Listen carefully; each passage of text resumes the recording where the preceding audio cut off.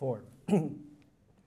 In these times of blinding occupations, legends seem unreal. A dream or astral experience projected onto life, and yet the innocence of old legends takes hold and literally reminds us. Myth becomes lost science, legend lost history, and poetry lingering as traces left over from the previous universe when sound, and not stocks and bonds, was counted in pulsar exchange of stars.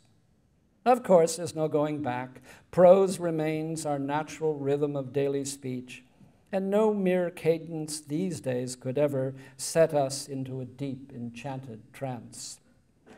What remains to haunt and unsettle us for a moment is the stronger image. As children raised on movies and TV, the image takes hold of us, not in trance, but in something more like a memory of another life, hopelessly erased. For instance, take the white stag with antlers of radiant light. It makes the story, doesn't it? But you cannot tell me why.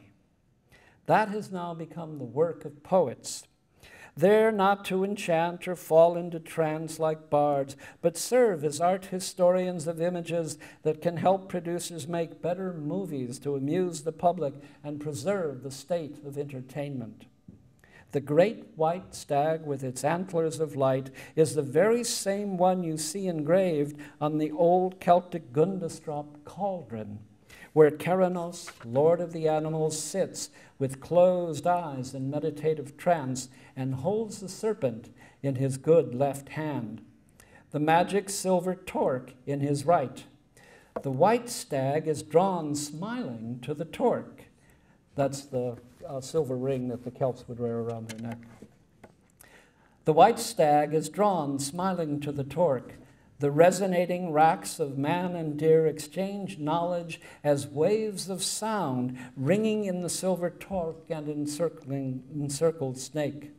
Understand by this that King Charlemagne is more wise shaman than politician. Both the stag and the snake appear, you see, in the ancient legend, and both grant him knowledge of time and the deep foundation of kingdoms, temples, and the times to come.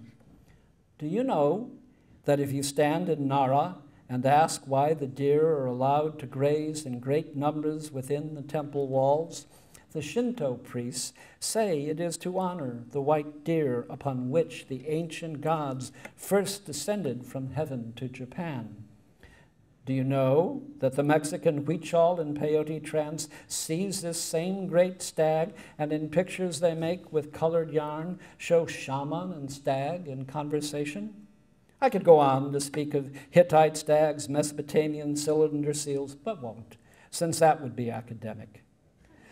But it was this great white stag with radiant antlers of astral light that led Hildegard and Bertha away from their high castle to the holy place where the Frau Münster cloister stands today, which is just across the rear in the street. The cathedral is here, and the Frau Münster is here. And if you've ever been there on your M-terms, that's where the Chagall stained glass windows are.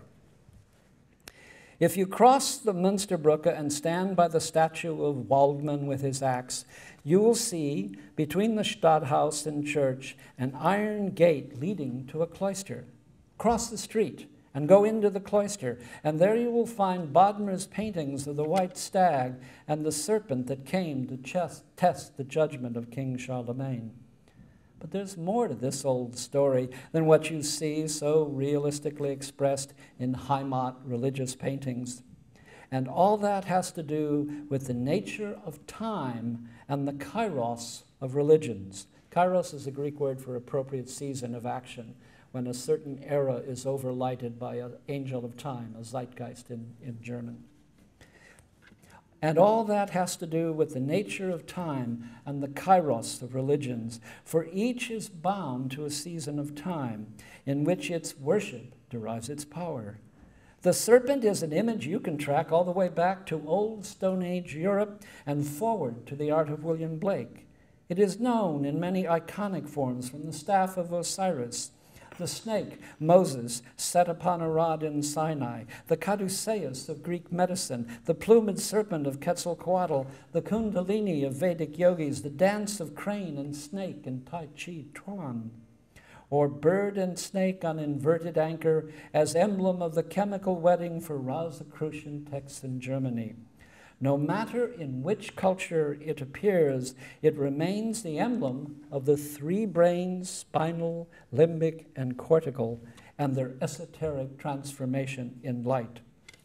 For the old Europe Gambutist dug up, the snake is the mystery religion, the closed teachings of initiation that are not taught in churches and school, but only go from sage to hidden sage.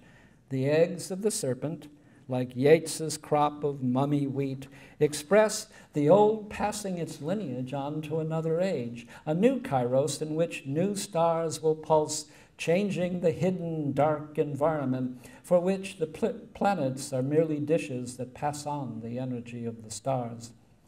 The poison toad that broods upon the eggs means the old mysteries have been taken over and grown toxic, turned by false parentage to a life kept down in mud, and never to turn from snake into bird. This is also an emblem of the race of man and how we came out of starlight, what were captured by the local spirits of the elemental earth, and had our parentage erased and reconscripted. So here the old mystery religion can no longer serve the time. The serpent knows it is the kairos of Christendom, its Platonic month of 2,000 years that must parent the children of the snake. Charlemagne, as Celtic shaman, is wise, and in the legend of lineage of Cernanos, he mediates between snake and stag. Passing the test of the serpent, the king ensures the life of three eggs, three empires to come: Aachen, London, and Washington. And with each an esoteric teaching, Celtic, Rosicrucian, and Masonic. The wine cup placed before King Charlemagne comes from Melchizedek and was passed on to become the Saint Graal of Jesus Christ. The ring of the snake is the zodiac, the jewel, that 12th part allotted to Christendom's kairos of 2,000 years. But that time is past, and now new stars nova with a new environment. The three old religions of Abraham in seizures of fundamentalist zeal have been adopted by the poison toad. As I write this, the bells of the Munster begin to ring, and I, who at 60, from a life of apocalyptic dread, driving along the San Andreas fault, have been brought back here to old Celtic tracts of legends and images of lost time. Know that my life will not see one event of history give more confirmation than the sunlight upon a sculptured crown, or these bells, these iron-aged symbols of invisible worlds of stellar sound. Thank you.